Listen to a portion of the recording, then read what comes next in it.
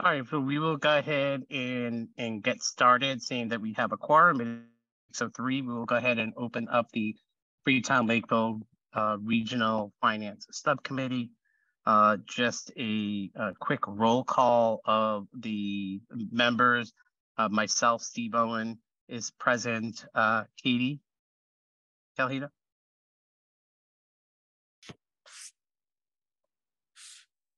You're muted, Katie, if you... Oh, yes, yes. Sorry, I was. All right. Lorraine Carboni? Present. Okay, and then Jen Blum. Here. Okay, and I also see Trevor Matthews. Here. All right. Also present is Alan Strauss, Superintendent of Schools. We have Kara Lees, the Director of Finance, School Committee member Sherry Barron, Ari Sky, the Lakeville Town Administrator, Deb Petty from the Freetown Town Administrator, as well as Margaret French from the Freetown Finance Committee. Did I miss any of the board members? Okay, so obviously the continued conversation in this session is the FY24 budget. We had sent around to the committee members an updated assessment sheet that is on the screen that we're sharing right now. For that, I'm assuming everybody received that, correct? Okay, and just from a district perspective, the couple of changes that we just wanted to highlight, and we can have Kara comment further, or even Alan as well. So 2 changes that have been applied in here are the 2 highlighted items. You will see, and just to carry on the conversation that we had the last regional FinCom meeting, as well as comments from the last school committee meeting. There were one-time technology purchases that are not covered by ESSER funds that we would be changing the source to fund them would be from E&D. So that's the E&D line item of the 176,378 that you see on the assessment sheet. And then the other change is the increase of the circuit breaker line item to utilize another 150K out of that circuit breaker line that is highlighted there. And the impact to that, if you scroll down for me, Kara, you can see that Freetown is brought down to an increase of 1.6%, as well as Lakeville is brought down to a 2.43%. So I will pause there and open up for any questions. So before we do that, Kara, from a Director of Finance position, and Alan, from your position, this is something that you are in support of from a standpoint of a budget change or budget presentation. Is that correct? That's correct. You know, we all know that the district does have some E&D that we could utilize, and for the technology, I think it's one of the areas of the budget that we could say it would be a one-time item per se versus something that will keep recurring. Although I have warned everyone of the fact that one day all of the Chromebooks will expire. But, you know, I do think that, you know, we have created a plan, which we did distribute in last year's budget book on the Chromebooks to sort of keep gearing up for that. And the circuit breaker, I do think that we are going to have some additional increases in FY24.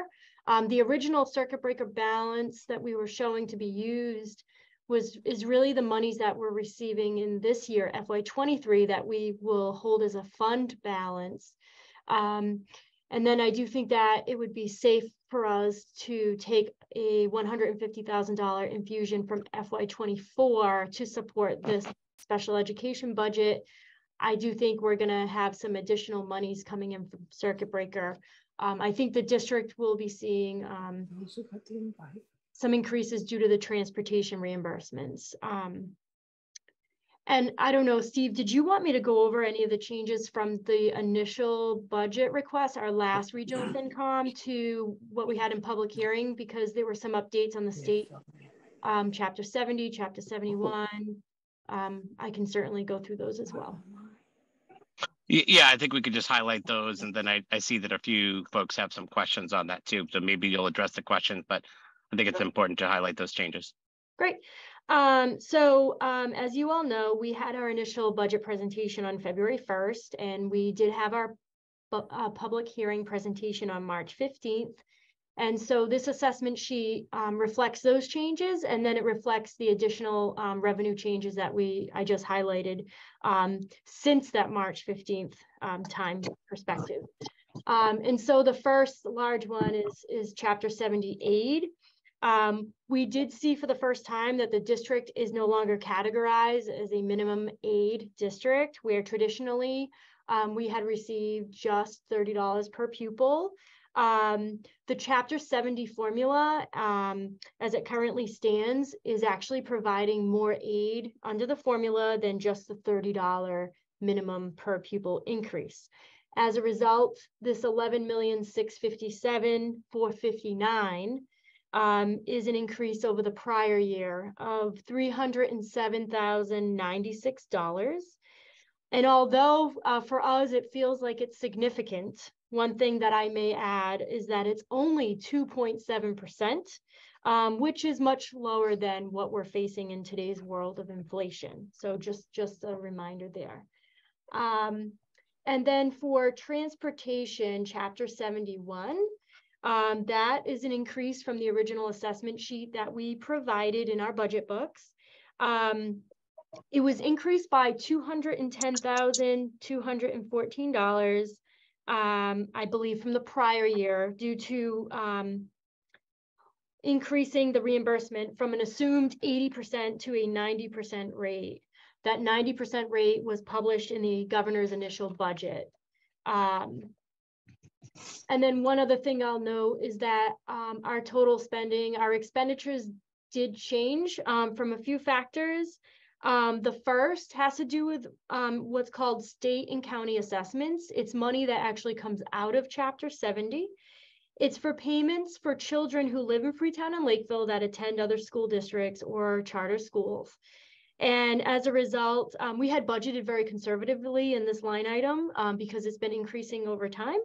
But based on the cherry sheet that was published, based on our actual enrollment data of students attending these other schools, that number was reduced by $149,000. And that's because we actually did see a reduction in the number of students that we are sending elsewhere. I believe the reduction was by 17 students. And then the other reductions in the expenditures that we had from our original budget to the public hearing. The first was a reduction of 1 bus. Currently, we are operating at 24 routes, and we have been budgeting at 23 routes. And we do believe, the superintendent does believe that we'll be able to work with our transportation provider to reroute the buses and save on this additional route, and that would impact the budget by $96,000.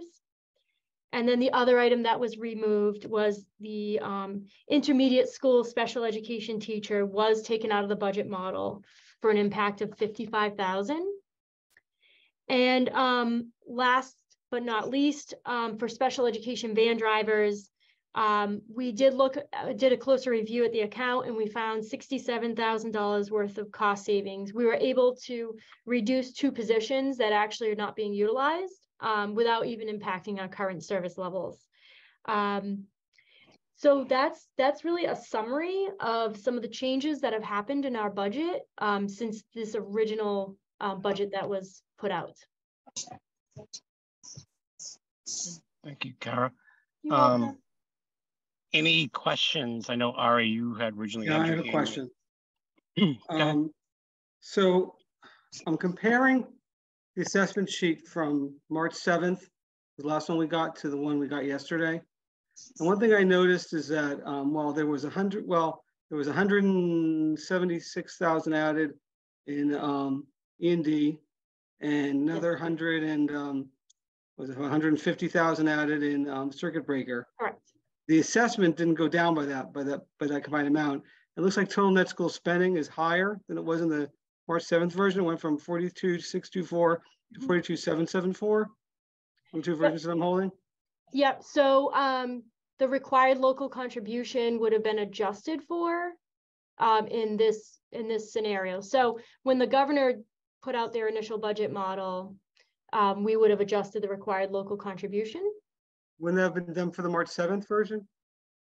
No. It should have been. That's correct. I'd have to look at the March 7th version. Yeah, because it looks like it looks like you added.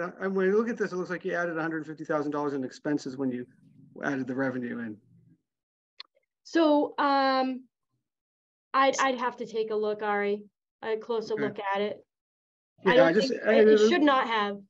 Okay, just I mean, when we look at it, it seems like if we had $326,000 additional revenue, so should go down by $326,000, and that didn't seem to happen. So. Okay. So March 7th, I'd have to take a look at that. That's the last one I have. I got a whole pile of them, Kara. Okay, that was one question I had. The other question I had was I just want to make sure that you guys are comfortable with the idea of moving. I know there was a push by some people to take tech and have it funded by E&D. I personally am a little concerned about sustainability. E&D is one-time money and tech is not a one-time cost. You're going to have, I would think, I don't know what your life cycle replacement schedule looks like, but I would think that these are costs, you'll see these costs next year as well. And I want to make sure you're not creating a larger structural deficit. You already have one with thanks to the ESSER positions. And I'd be concerned if this makes it bigger. More thought than a question. So primarily, correct me if I'm wrong, Kara, these are what makes up the 177 are hardware purchases, correct? Yeah, and that is mostly Chromebooks. Yeah. So this is a what I'll say, more of a capital expenditure because it's going to be a multi-year, which I think we've planned for a 5-year model of these Chromebooks. It is, but Chromebooks are capital the way that like lawnmowers are capital. They kind of they're just not heavy duty capital, and Master Law actually recognizes that you're only allowed to finance like technology over 5 years as opposed to the 30 years you can do for a building, that kind of thing. So wholeheartedly agree. Wholeheartedly agree. So I know you're being responsive to some questions that have been out there, and so I don't want to push it too hard, but I just would caution you guys to make sure that what you're doing is sustainable in the long term, given that you've got some issues that'll be coming up in the next year or two with the ESSER positions running out. Yeah, and believe me, I'd be more than happy to remove this as an offset, right? But with that being said, I do think that as we ran into this position this year, right, there was some funds that went back to the towns, right? I think this is an easier way to pass through of this. I know from my perspective, I'm comfortable with that. One thing I will say, and I apologize for not covering at the top of the meeting, these proposals would obviously have to be voted on by the full school committee, right? Sure, I get that. Right. So I know from a regional FinCom, Jen and I have reviewed this. We wanted to, bring this to the table here to get people's thought process, but I appreciate your thought as far as how we use E&D.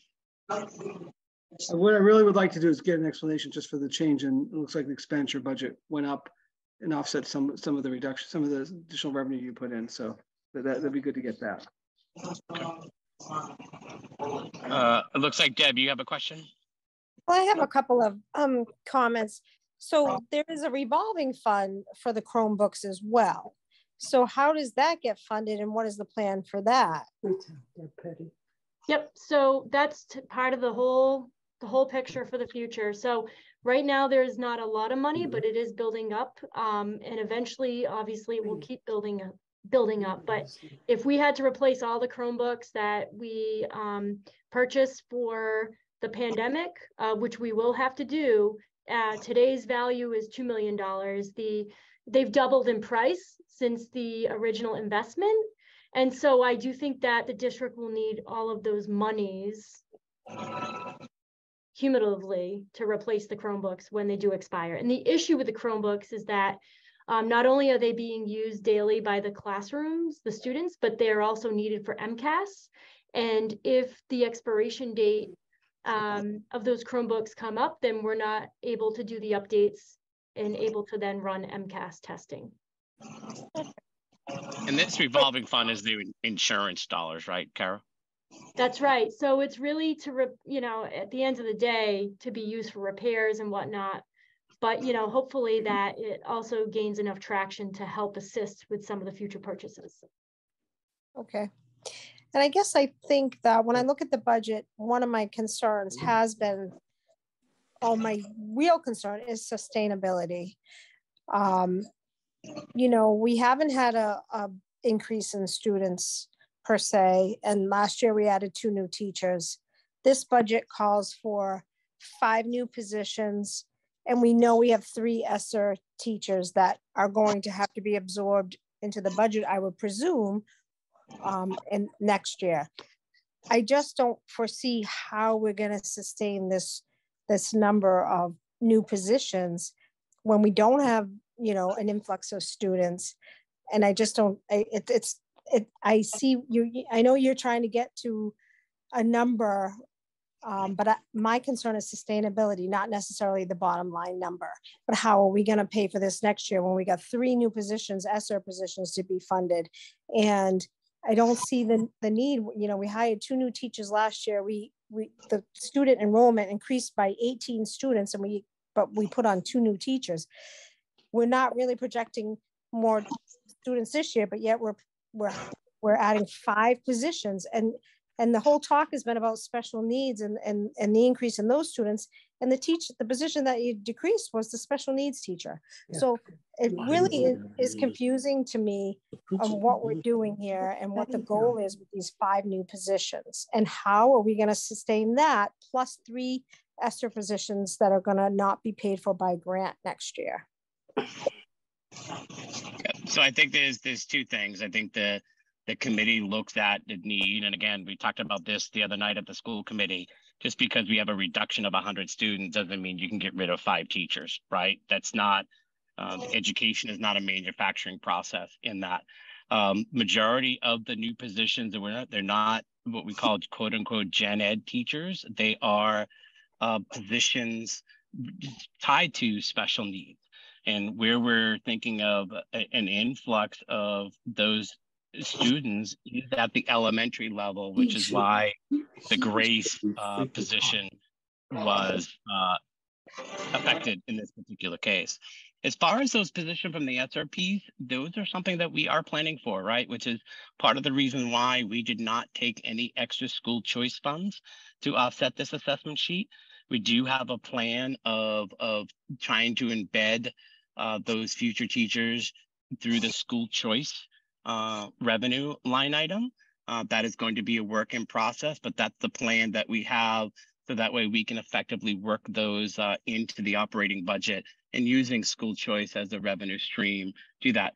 No, the other option here is those positions that were brought in as part of the ESSER funds are not maintained, right? So that's something the school committee will evaluate and working with the administration as far as that from a need basis. But the initial thought process is what we know today. We're looking at school choices as an offset to those that are covered by the ESSER funds. Steve, the other thing that I'd like to add is the 2 para positions are both compliance positions. They are one-to-ones that are needed for students who are in AES. So that certainly is compliance. And just to clarify, those make up part of the 5, right? So correct. And just to clear, 2 of the 5 are compliance as associated IEP that goes along with that, right? Correct. Where students need a one-to-one as opposed to a 1-to-2 or a 1-to-3.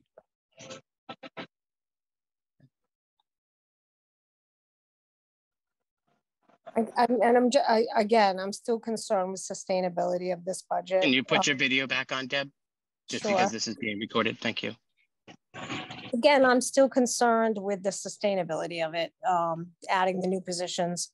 And, you know, our special needs numbers are we're projecting 100 new special needs students, but no new students coming in to the district, but 100 new special needs students. And what if that is not the case? I mean, it's just a projection, right? It's an estimate. Yeah. So keep in mind here, right? This is, and what we are going to vote on April 5th is the ceiling of the budget, right? It typically happens every year. We vote on the ceiling. The budget can go down between now and time meeting, but cannot go up in that particular case. There are concerns that we have from a school committee perspective, just based upon numbers alone, right? To your point, while we are looking at historical data and see that there's a lot more requests for services coming in, it could end up where not all of them meet the requirements, or more importantly, we don't meet the requirements of having enough of the model students to fit another classroom, right? So that could be an issue there. The other big concern that we as school committee keep an eye on every year is class size. And the last couple of years, we've had to add an additional classroom teacher while maintaining the budget, because of the fact of the numbers we don't get any clarity on, or more concrete clarity, until after town meeting votes, right? So I agree with you that we are looking at sustainable, but class size is always going to be an issue, especially at the elementary school levels. We look at that, because that's where we have seen an increase in students. Deb, in order to answer your question in regard to the special education position that we removed, this is not a simple shuffle from a special education teacher can simply move down to elementary level. This was a special education teacher at grades, so therefore they were to be certified mild and moderate disabilities, and what Ashley put together was the fact that the numbers there would not hold for us to necessarily need to add a third teacher. So that's why that was pulled. So it's a separate conversation from the conversation in regard to increased numbers at FES and AES, for example, or preschool, or anything. So they're not interchangeable, which is why we removed that one.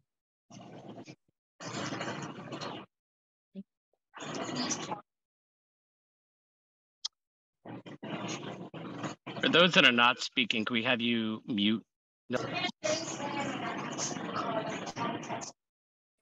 Lorraine Carboni. Just if we can, just to clarify, you had said that there were 24 buses on the routes right now, correct? And that you're looking to reroute down to 23? Yes, so we've run 24 buses this year and last year.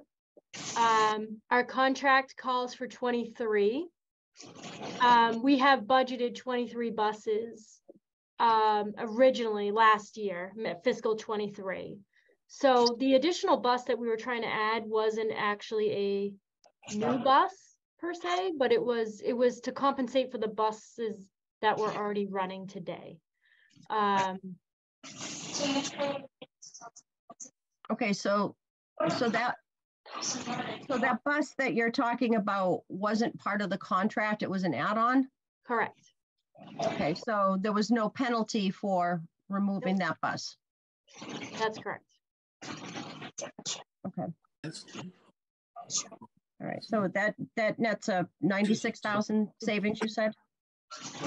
That's a $96,000 savings for FY24 without that bus. All right. And this is probably sorry. just... Sorry, Derek, could you mute your line? Because we're getting a lot of feedback through, looks like your line there.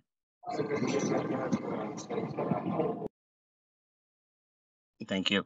And Lorraine, one thing that's highlighted, it was pointed out at the meeting, while from an expense perspective, it's a savings of 96K, it would actually also remove any revenue. So the net would be about a $22,000 savings, if you will, right? So the 96 off the top, but then any state reimbursement from, Chapter 71, for that.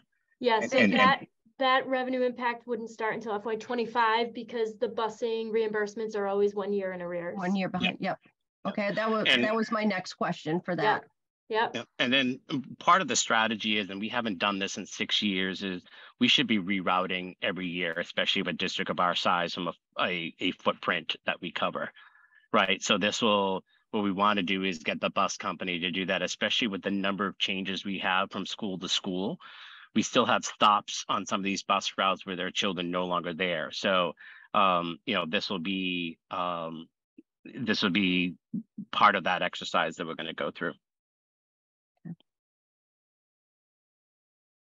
Great, thank you.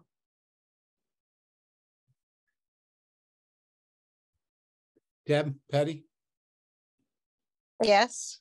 your hand is still up. raised. So Oh, I'm sorry. That's from no earlier. worries, no worries. Oh, okay, no worries. Any other questions from the committee or anybody?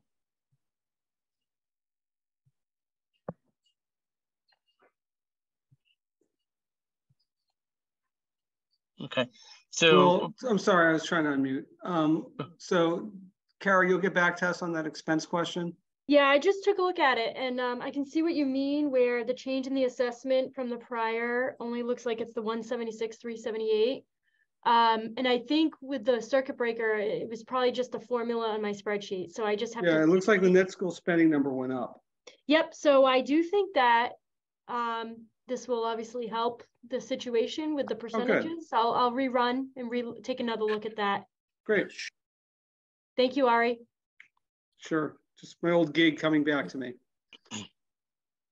So Kara, are we saying that this assessment sheet will change from what is showing here? Yeah, I believe. Let's let her, yeah, as a former budget geek myself, let's give her a chance to kind of verify the number. Yeah.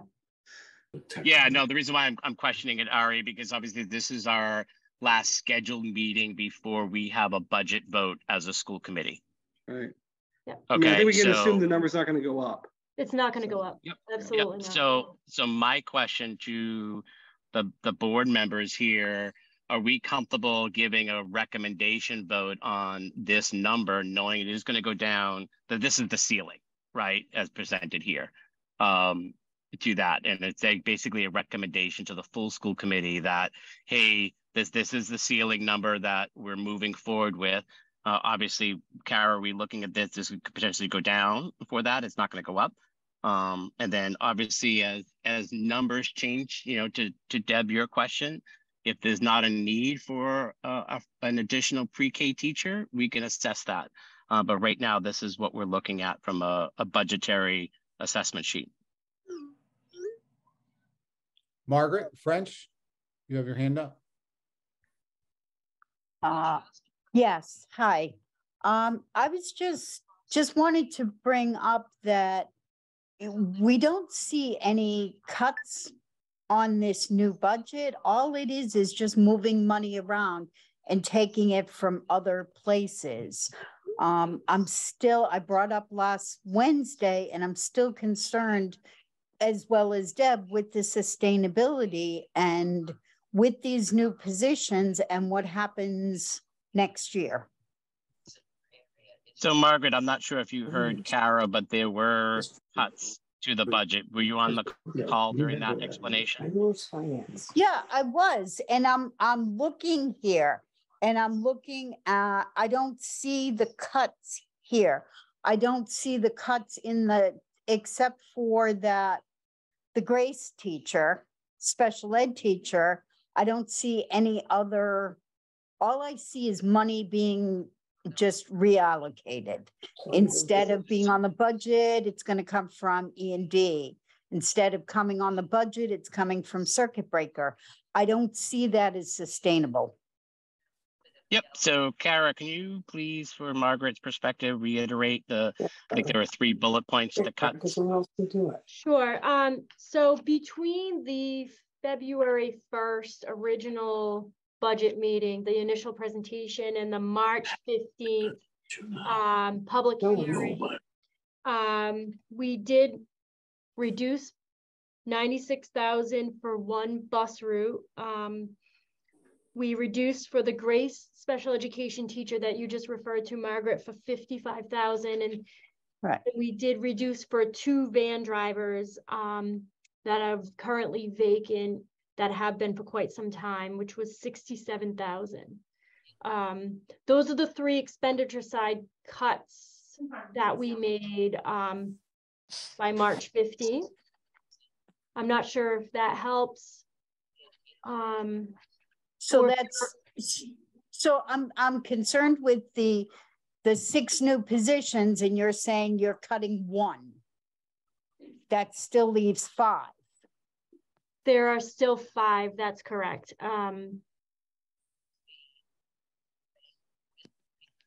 So there are 5 new positions, right? 2 Not- paraprofessional, yeah. Right? 2 of the 5 are compliance piece. So it's not like we're just adding to that. They're required for 1-to-1 components to that. I And then there are- understand that. Okay. The FES position would be compliance if we have enough role model students. So that would be another compliance, which leaves the adjustment counselor and the team chair. Okay, so you're saying if we don't get this 114 new special needs kids, that maybe you don't need, you can cut back on that. Does that mean you're cutting back on the FES preschool teacher? You're cutting back on the team leader? I mean, where So just to clarify, it's not tied to just special needs students. There is a requirement that for a new classroom, not only for you also need a role model student ratio. So if it's not just the increase of the special needs requests that we get, but if we don't have enough role models to meet that ratio, we couldn't open up an additional classroom. So that classroom, that pre-K teacher would be cut.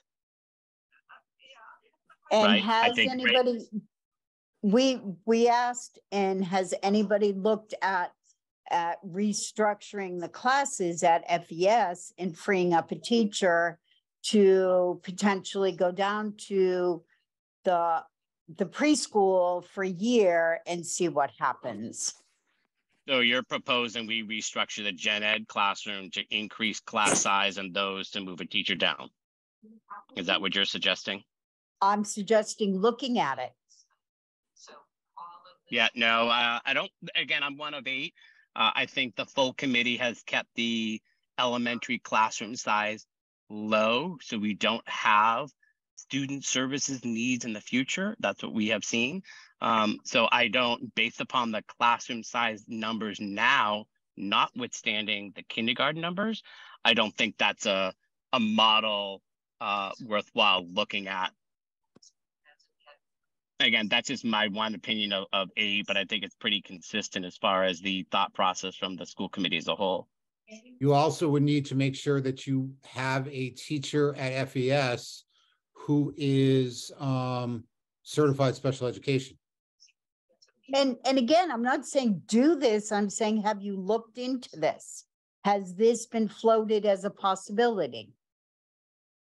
I mean, the kindergarten classes alone, there are 5 sections with only 15 students in each, and there is a sum total of 4 special needs kids.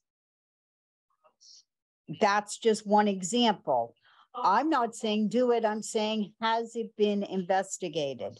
Has it been looked into? And no one's been able to answer that question. Well, this is the first that I've heard that request, but Margaret, I'll pose the question back to you. You said you're an educator.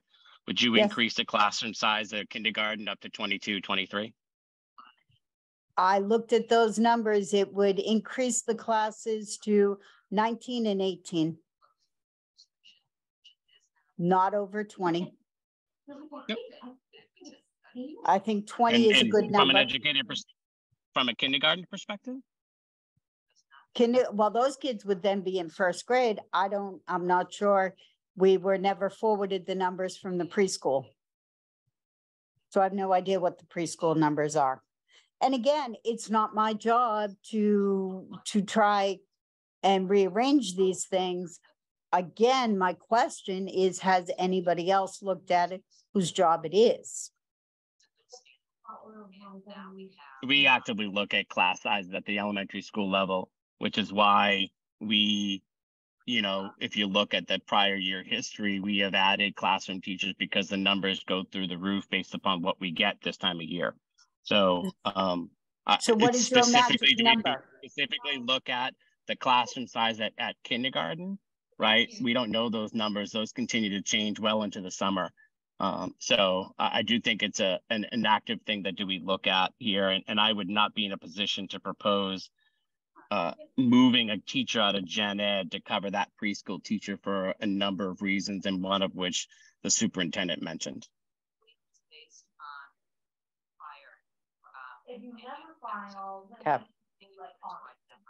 Yeah, Steve, can I speak? Yeah, just hold on one second. There's a few other folks that had their hand raised, Deb, so we'll get to you on that. But let me just, can we get to Leah and Katie, just because they had some questions? So Leah, I think you were first, so I'll go ahead and start with you.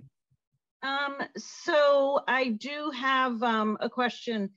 I just want to understand. So right now, the two positions for Assawampset, those are compliance positions? Yes. Okay. They're two paraprofessionals. There'd be one-to-one paraprofessionals. That's correct. Yes. And what grade level are we talking about? So those would have to be new because they're incoming to kindergarten, or? So it's one who is going into kindergarten, one who is going into first, who we have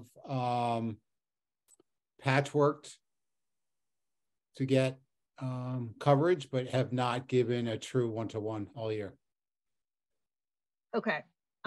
So we've been in compliance, but could be better in compliance, I guess.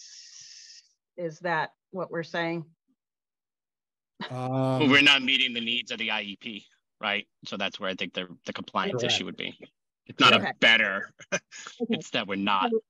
All right. So now going back to preschool, so I just want to understand, and this has been my question now for, I believe this is my third meeting asking this question. Is expanding preschool a want or a need? Is it a desire to offer more seats, or is it a compliance need right now? So again, it depends upon, it's a need, but it's going to not be a need if we do not have enough role model students. So if we have enough role model students, then we need to be in compliance and take care of it. If we don't, then we will have to service those students anyway, and we will just not do it within a classroom. Okay, to me, that's a big if, because there's a whole revenue side to role model students too. Mm-hmm. So let me go back to another point that I thought we said that a bus is $96,000. However, with the reimbursement, we're only looking at a $10,000 or $20,000 savings. I thought when Kara just gave us the things that were removed, I thought she included a $96,000 bus. So I'm not sure, because we have to pay for it this year and then we get the savings next year. Is that why we're making it a $96,000 savings this year? Yes, so the expenditure savings would be in FY24, and that's 96,000. The revenue impact would be in FY25, and if you estimate it, it might be 75,000 less in FY25. Okay, that's definitely a little more confusing than I like. And I did join a few minutes late because I did just get home from town hall. Did anyone remind the school committee? Now, here's the way I feel, okay? Honestly, I look to the superintendent and all the you know, school staff to put on the best education program that they possibly can with the available money, okay? I look at the school committee's role as trying to assist them with doing that. But, you know, while I feel as though the school committee would love to have an unlimited budget, the school committee is still responsible to the residents of both of their towns. And no one is saying that, no one hates it more than me when kids are used as a bargaining tool. I think it's gross, disgusting when people do that. But the reality is that we've been very open with our budgets, and we have shown everyone who will look, everyone who will listen, we've told that we are worried. We are concerned with our own town budget because our new growth is lower. We have no marijuana revenue to count on, and we are concerned. So I would ask some of the school committee members at this point to really ask themselves, what can they live without? Because, you know, we really, I mean, we have presented a level services budget. We have told our town clerk she can't have a part-time position. I mean, we are at level service, and I'm not quite sure why the schools can't go into doing a level service budget. And should those needs arise, why we can't try to address it at a fall town meeting. We always had a pretty good relationship with the schools when, you know, when that was the case. Trust me, no one gets it more than me. When my son was in first grade, there was 3 IEPs in the class, and by the end of September, there were 11, okay, which was more than half the class.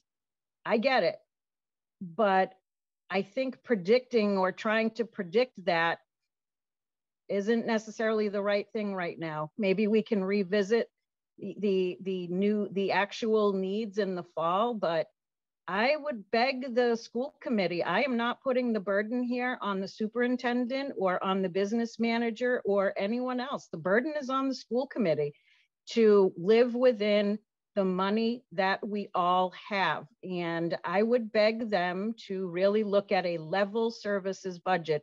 No increase in new positions until we are definitely sure we need them. End of rant. Thank you very much. Yep. No, Leah, and I think this has been, right? So you see a majority of the increases are tied to special ed, right? And we're coming out of a pandemic where a lot of students require services. If we wanted to add all the positions that required in this, right, you're right, we wouldn't be at it, would be much further than we are today in this. So I hear what you're saying. There are some positions that are a wait and see, you know, in if we could present it back to the full school committee if we wanted to weigh that out, but our vote here is a ceiling. And you know, over the last number of years, we've actually come lower after the initial vote of that. So we have been very supportive and understanding of the towns in that aspect of it. The 2 other positions that are not, I'll say, compliance-based, definitely something that we've looked at. The number of requests that we get at Grace from a social emotional perspective, the need is there, right? It's not a compliance perspective, but the need is there. And then as far as the team lead, you know, could we sit there and say, no, we're not doing it, but we're going to be increasing the workload and then ultimately not being in compliant because we have 45 days from the initial evaluation to be done and have a report and meetings to be compliant in that. So we just run the risk on those other 2 of not being compliant in that case. But I think Gen Ed, we have new classroom offerings. We have not added new teachers into those perspectives. And then the other big blind share of our budget is tied to salaries. And I think that we've done a good job as far as what our contract is at and the percentages that were agreed to on both sides. So I think that is very well. And I know the towns were part of that process as we move that forward. Katie, I know you have your hand up. Just one more thing, Leah, I appreciate your perspective. Kara and I are meeting, and again, it's in the early stages, with looking at, is there anything we can do in regard to insurance? And we want to make sure that we provide similar insurance opportunities for all of our staff. Everybody's on the same plans, mostly, and make sure we take care of our retirees. But you know, insurance came up very high at 9.77, and so Kara and I are working diligently to see what we can do on that end with other health plans. So I did want to put that out there. Yeah, just in rebuttal, and then I'll not talk anymore. You know, you can talk to Ari about that, because we had to do the same. Our percentages were off. We couldn't retain employees because we were at a 50-50, and Ari did a lot of work on that. We were able to present a unique option of high deductible with HSAs, and some of the young folks love it. So, you know, I believe everyone can be creative. We all have to be, you know, to try to do this. And, you know, I appreciate everyone's efforts. It's just, I have to say my piece. No, I understand that, but please understand, we are looking to make sure we find the best available insurance opportunity. Katie, you have had your hand up for a while. Yeah, thank you. I just had a couple of questions about the team lead position that is posted. So this is an entirely administrative role, is that correct? There's no interaction with the students in terms of, you know, special needs. It's 100% administrative. I wouldn't say there's no interaction with students. Yeah. It's not a teaching position for sure. But it is administrative, yes. It is administrative. Okay, and do we have a position now that is doing the same functions? We're just simply adding this as a, you know, in anticipation of increased need. There is somebody now doing these functions? The director of student services is doing it, who has multiple hats to wear, including out of district placements and including residency concerns, McKinney-Vento, all of which take her away from the ability to do the job she's supposed to, which is create the vision and the frameworks for special education, but she is the one who is currently doing it now. Okay, and the new position is full-time? Yes. Okay. And do you know approximately how many students, and I'm sorry, this may have already been brought up, how many students they're servicing now for So she is servicing all of the special needs students at the high school. I don't have those numbers in front of me. I will send it to you tomorrow morning. I'll send it to the whole committee tomorrow morning. Okay. And the numbers of that were anticipated to grow as well. Yep. Thank you. And just to clarify, I think it's that role covers the high school and out of district. Correct. And McKinney-Vento. Yeah. Lorraine? Thank you, Alan. So I'm not going to beat this. I think we're all on the same page, and it's not just about our regional school budget. It's about our towns too. You know, we're going to be hitting some economic challenges over the next few years. So I know that we're looking inward to see what we can do to streamline and make things more sustainable going. So, I'm not going to beat that. So I do know that the school committee will do their due diligence working with, the administration to make that happen and looking out for the next few years. We don't know what the enrollment numbers are going to be over the next couple of years. They could go down, they could go up slightly, but it is finding that, that median that works for services as well as, the students, meeting their test scores. But I know Leah's not part of this, this committee, but, she did mention that, we could certainly go back in the fall if we needed to supplement the regional budget, if we were to make some additional, decreases. But I just want to throw caution out there that this is not desirable. Obviously, if this is something that would have to be agreed upon by both towns.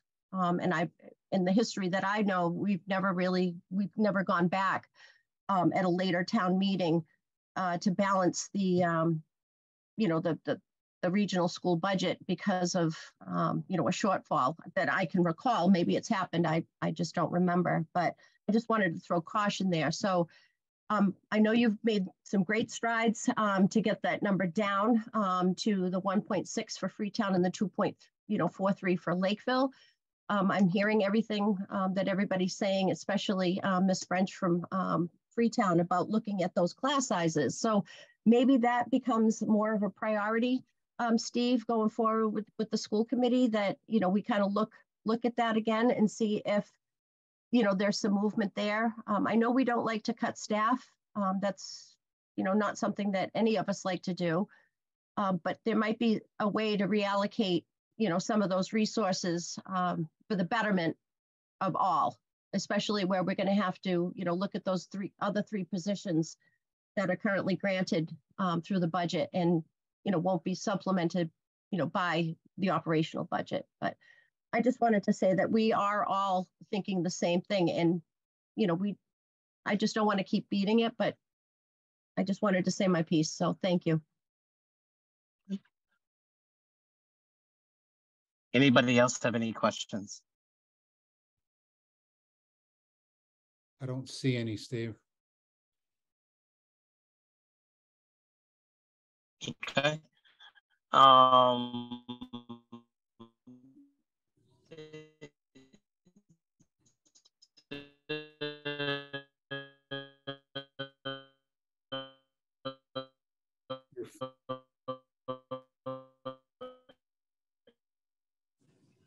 Steve, you're Am I the fading only out. one hearing this?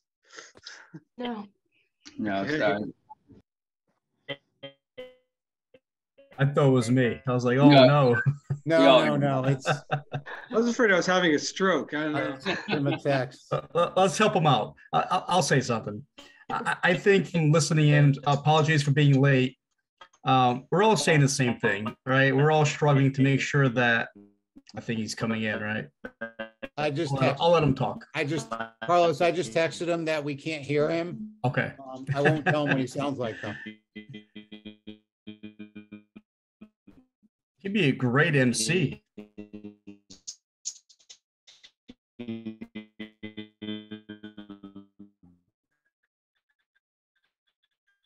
think he's humming the beat for the school song. The old person crowd, it sounds like Max Headroom.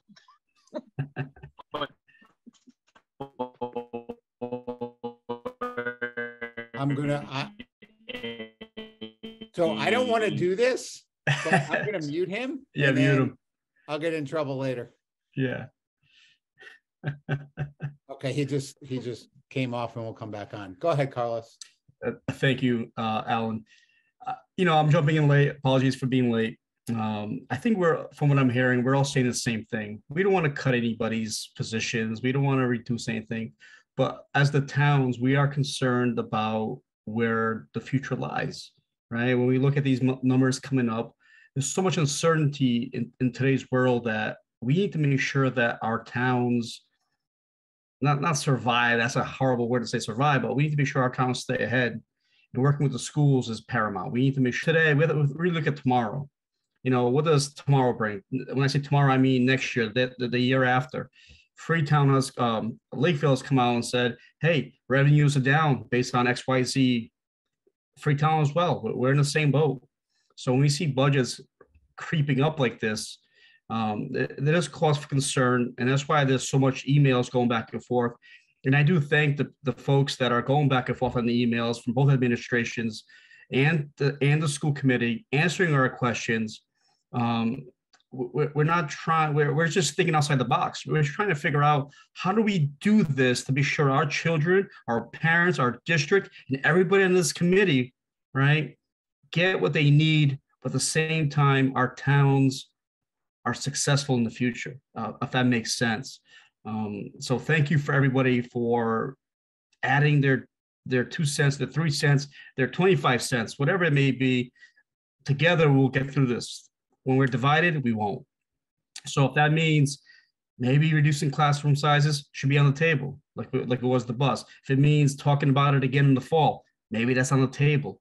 We have to be open to a lot of things coming up, because this summer, this fall, we don't know what's coming around the corner. So we have to make sure we're on the same page. So thank you for the teamwork. We're all saying the same thing. We're all beating around the bush a little bit, which is what we're paid to do in so many ways. But keep doing what you're doing. I appreciate it. That's all I want to say. My 2 cents. Thanks, Carlos. Collaboration, not confrontation. Absolutely. And we'll get there. There's no question. Numbers continue to get a little bit better each time we have a conversation. Kara, did you see Leah's question in the chat? I did not. Yes, so circuit breaker will certainly cover unexpected special needs costs that arise in the future. That is correct. The fund balance. Okay, but not enough to cover if we decide we need a preschool in September or in August, let's say? Theoretically, it could. I mean, we've typically used circuit breaker for out of district expenditures. Always we have. So that's the current plan, is that we would continue to do that and not use it for something like a position. And I think it's important, Kara's right. I also think it's important to remember, and we talked about this at our last meeting, that there are out of district placements that are exorbitant, that we are always concerned about. Kara's done a wonderful job, but they range in costs from 25,000 to over 300,000 a year. And we are responsible for them. So just to keep in mind. Just because I don't have the papers in front of me, how much is in circuit breaker, Kara? So right now we're using last year's fund balance. So at the end of this fiscal year, we'll have 1,158,000, which is what we originally put in next year's budget. Now that we're adding the 150,000, we'd then be using 150,000 of FY24's receipts, which means there would still be a healthy amount in the event that we do get some move-ins that have significant needs that certainly we may not be able to plan for. So in my opinion, this $150,000 additional infusion to use towards FY24 budget really does leave some safeguards for the district so that we don't have to run to town meeting each and every time we have a move-in with a significant need. Okay, and then just again, I'm sorry, I ran in from the car. I left my bag in the car. What's in the E&D right now? 2.1 million. The exact amount is on our PowerPoint, which I can. Okay. Yeah, I'm sorry. I have old eyes. I can't see anything on the phone, so. It is, we'll just need 1 second here. I have the PowerPoint right in front of me. It was certified at 2,154,733, which was over the cap by that 37,698 that we then returned to the town. So it gets you back to it's really an allowable cap of 2.1 million. And depending on how this budget votes at town meeting will depend on how much our cap is allowed to be for FY24, this FY23 rather. Okay, so we could absorb a spike in services, maybe not sustainably, but we're not going to be desperate for money with those monies sitting there, right? Agreed. Okay. Yeah. Okay. And okay. All right. I think I'm all set. I'm sorry. Don't apologize. Steve, you're back. Can you hear me now? Yes. Yeah. Sorry, I had to put more money in the meter. Times are tough. So, did everyone get their questions answered? Yes, we have no hands up, Steve. Okay. So I'll put two questions out there. One is, when do we want to reconnect again? Do we want to, I know the towns are having their respective meetings. When's the next available window that we can come back together? As again, more information will come up between now and town meetings. When is Freetown's town meeting? June 5th? Okay, so you're late. All right, we're May 8th. Yep. So it would be helpful to us, especially the substantive change, which I imagine there will be with the House Ways and Means budget and Senate budget, to have something in April. Kind of just give us an update on where things, in case anything needs to be adjusted. So do we want to look at, I'll look to the towns to sort of recognize here, but like April 27th, which is a Thursday, or the 25th? That'd be a little late for us. The week prior is April vacation, so we want to go the week of April 10th. Yeah, it's already, you're right, it's already almost April anyway. All right, fine. Yeah, I mean, I guess, yeah, I can make it April 25th, Ari, if you want it earlier. I guess I don't want to discourage communication, Steve, but from my standpoint, unless there's going to be substantive change going forward, anything substantial being changed, I'm pretty confident that your guys will just let us know as the numbers change. Yeah, so this is not withstanding ongoing communication, right? Yeah, so this is not going to be withstanding if, hey, by the way, these are the numbers coming in, we're going to propose this change, what have you. So that ongoing conversation will still happen. Okay, so I think your April timing sounds fine to me as a backstop. That's fine. Lorraine, are you okay with that? Yes, sorry. I have okay. I have a future student on my lap, sorry. Oh, nice. 2030. Okay, so April 25th, that's at 6 o'clock. Anybody have any objections? As a placeholder, obviously we'll reach out and see if there's a need to have that, but at least get something on the calendar for everybody. Fine by me. All right, I see. Thank you. Okay, Trevor, Katie? Yep, that works for me. Yep, I'm okay with that. Thank you. The 25th, is that what you said? April 25th, 6 o'clock. So we'll play this by ear, but obviously it would be a public meeting, so it would have to be in person, unless the law changes between now and then. It might. We'll keep that in mind. Okay. The other piece that I will just put out there is I will put forward a motion to recommend to the full school committee the budget number as the ceiling that we have presented in for us. Obviously, I know Kara has some legwork that potentially will bring this number down, but it will not go up. Again, the way the process is the school committee will vote on a budget that's the ceiling. It cannot go up based upon any new data that comes in. It can only go down, and it's something that we've done in prior years. But I'd like for this committee to put forward a recommendation before the school committee votes on April 5th. Do we have that number, Steve? Is it the 45,351,501? Yeah, Kara, can you put that up one more time, please? Sure.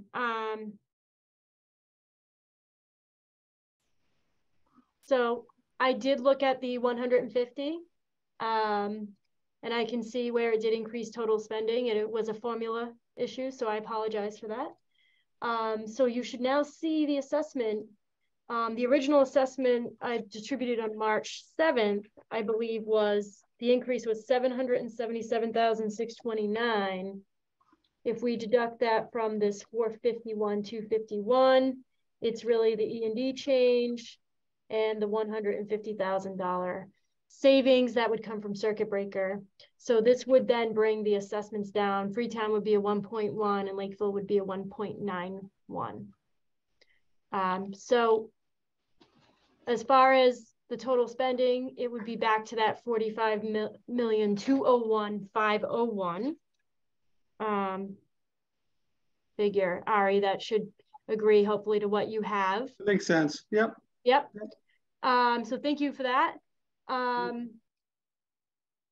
So this is the number that we would recommend to the school committee at this point. That's right.